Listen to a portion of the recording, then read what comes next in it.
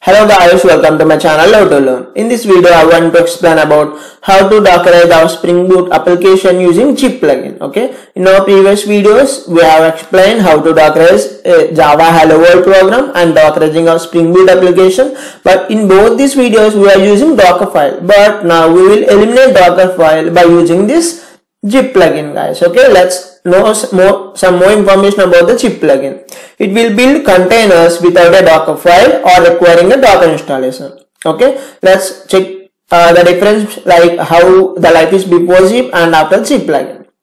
Before the Jib plugin, we have to add Docker file to our project, and then Docker will create an image and we have to push it into Docker Hub. Okay, now we have to add the Jib plugin to our project, and Jib will take care of building an image and pushing the image to Docker Hub. Right? It's become very easy after introducing a Jib plugin. Okay, and let's know more about this Jib plugin. What it will do means it will try to optimize our image size. Okay, which will improve the performance, and it will also help us in portability, and it will also keep our application very fast. Okay, and it is a plugin which we need to add into a pom.xml for utilizing this Jib plugin. Okay, now let's start with creating a Spring Boot application first. Okay guys, and let's start with new Spring Starter project. In my local I have 17, so I'm selecting Java version 17, and I need packaging jar and type as Maven only.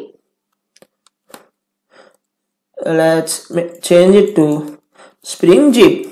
Okay, and let's click on next.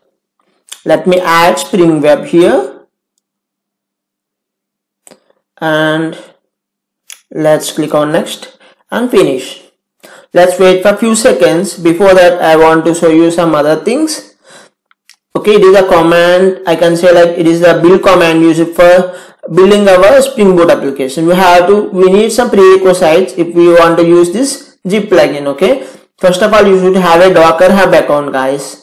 Okay, and you should have JDK installed in our machine and IDE for using Java.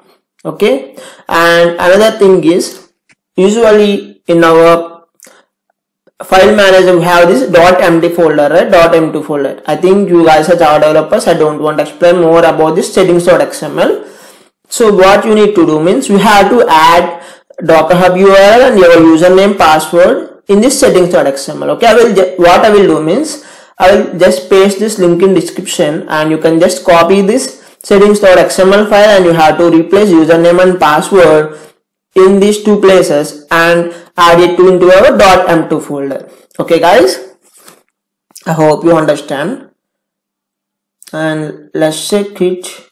It's still building. Let's wait for a few seconds. Meanwhile, we have to add this.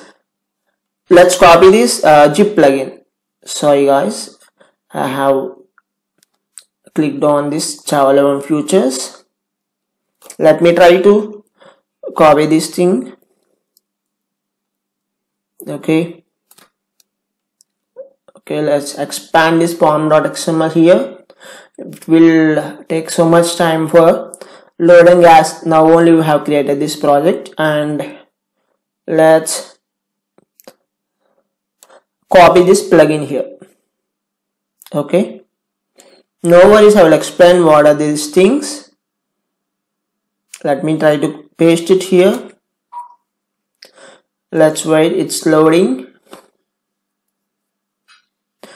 Meanwhile, I will explain this plugin. If you observe here in the configuration, we are saying registry.hub.docker.com/anilapana/Spring Boot Jib.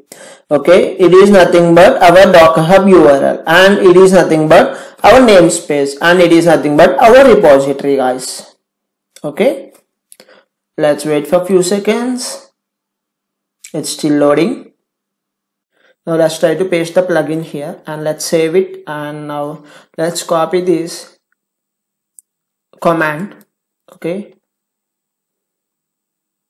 sorry guys, wait, I want to copy this thing. Compile Jib build. Now let's try to run the Maven build here. Okay, let's give the goal as compile Jib build, and we have to mention our JDK version. Let's click on run now.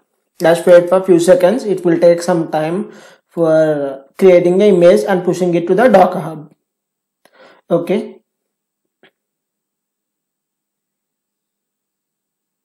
Okay, there is some issue here. Invalid image. Okay. It cannot have uppercase letters. Okay, let's do one thing. It's saying it should not have uppercase letters. Let's try to give the smaller case letters, and let's remove the special characters also. Now let's try to run the build again. Okay. Let's click on OK now.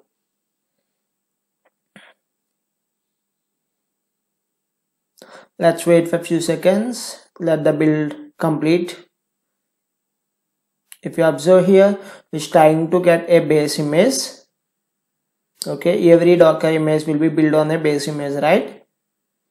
So that is what happening here. Let's wait for a few seconds.